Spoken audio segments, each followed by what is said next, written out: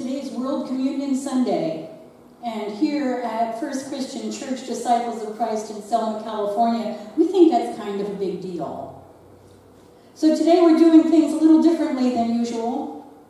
We had a processional with the bread and cup and Bible carried in to remind ourselves of the importance of word and table.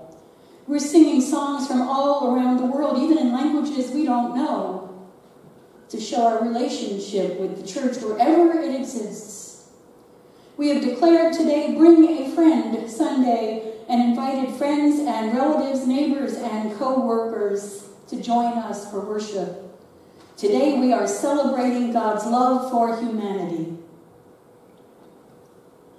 What are human beings that you think of them? What are human beings that you pay attention to them? And the psalmist has a point. I mean, really? What are we to the creator of everything? When we look at the sky, at the planets and the stars, at the snow-covered mountains, at the immensity of the seas, at the perfection of the tiny atom, when we look at all of the strange and wonderful creatures that God has created, we have to wonder, why should we even matter? We matter because God made us in God's image. Every one of us, every single human is a reflection of God, a child of God. In the eyes of God, no one, no person is more beloved or important than any other. We may have trouble with the concept because of the way the world sees things, but in God's eyes, we are all beloved. In the human realm, it's easy to see that some believe themselves to be more important than others. It is easy to see that some are held to be of greater or lesser worth than others. But that's the human world, not God's world. In God's world, there are no races or classes or genders, no Gentile or Jew, no slave or free, no woman or man, but only human beings, frail and fallible, but oh so dearly loved. God loves us so much that he sent Jesus to teach us how to be reconciled with God and with one another, how to return God's love for us, and how to share that love with all of our brothers and sisters. And because the human world fears and hates that which it does not understand, Jesus died at the hands of men who feared the loss of their own power.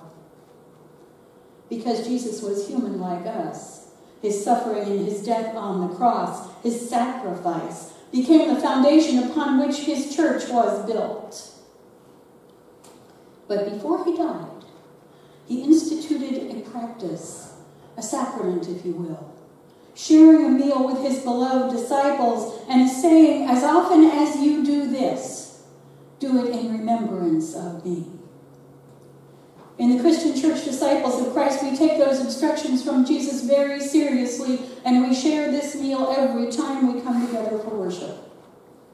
And we share it with everybody who is present, just as Jesus did on that night. Even with the one who would betray him, who might have been considered unworthy. Because, you see, we don't believe that anybody is not worthy of God's love. Our denomination, the Christian Church Disciples of Christ, was founded around the belief that the Lord's table should be open to all who come to share this meal of love.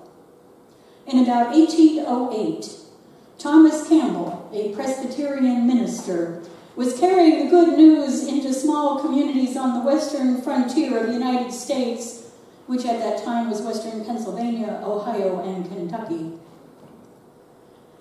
There were no established churches in those areas.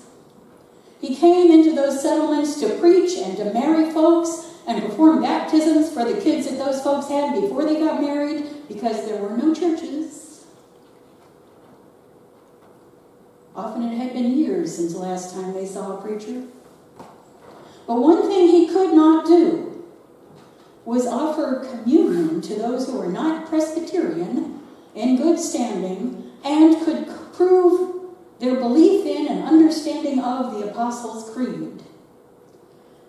If you were in that frontier community and hadn't seen a minister in years, but you were a Baptist or a Methodist or some other sort of Christian, you were not allowed to come to the table. That upset him. And so, even though it was against the rules, he began to serve everyone who came. When the presbytery who had sent him into the frontier heard this, of course, they kicked him out. They suspended his credentials. Which didn't stop him. He just started a church where the table was open and no creed was required as a test of faith, where everyone could share this meal. Meanwhile, back in Scotland, his son Alexander had completed seminary and with his mother and siblings was preparing to join his father in the United States when Communion Sunday came around. Alexander, a seminary graduate, was easily able to prove his belief in and understanding of the creed, and he was given a token which he would then present to the elders on Communion Sunday to prove that he was allowed to partake in the meal. But there was a man there at that church who had not been able to prove himself to the elders, to their satisfaction. He was not able to prove that he could come to the table, that he was worthy. Alexander had a problem with that.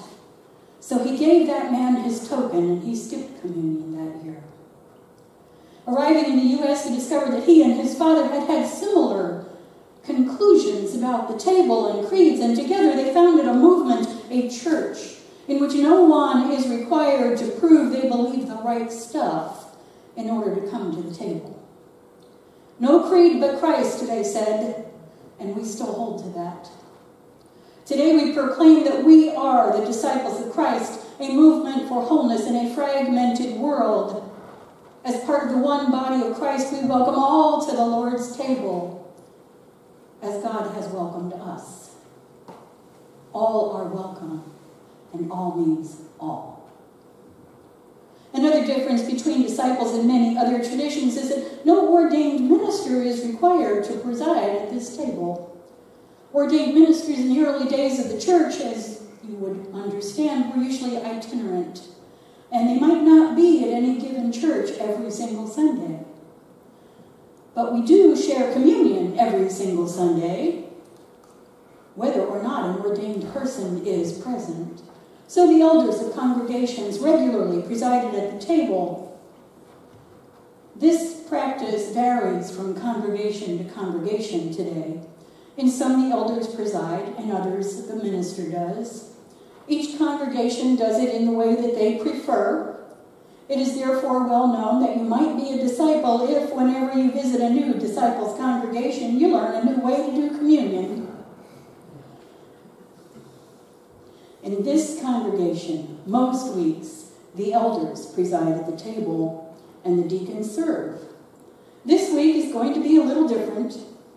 And I need to tell you this because on my very first World Communion Sunday serving in church, we put various sorts of breads on the table.